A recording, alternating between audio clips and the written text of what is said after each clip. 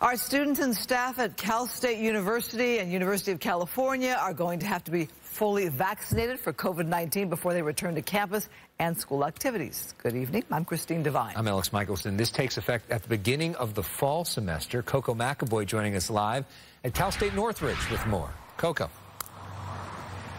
Yes, good evening. The requirement is dependent on when the vaccine becomes fully FDA approved, and they believe and hope that that will happen by the fall semester. And some people were expecting this announcement because universities already require some vaccinations for students on campus. The majority of university campuses are fairly quiet these days as students, faculty, and staff focus on distance learning during the pandemic.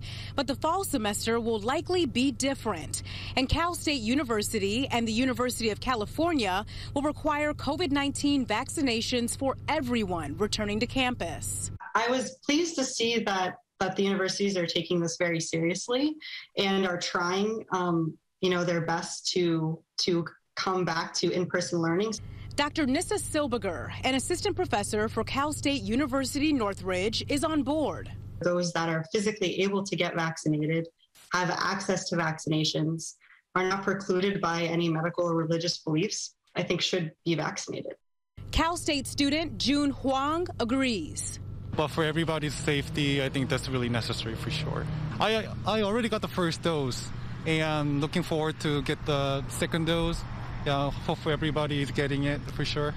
The universities will require the vaccine once one or more are fully FDA approved. Right now, the vaccines are being administered under FDA emergency use. Dr. Juan A. Silva believes the universities are making the right choice. I think it's a good beginning because we know that the greatest percentage of people being infected with COVID-19 is at age group 18 to 34 in California. Universities already require vaccinations for contagious diseases like measles, so the COVID-19 vaccine will essentially be added to the list. And Dr. Silva believes more institutions will follow suit. We're hearing that from other states that eventually, that they will require that.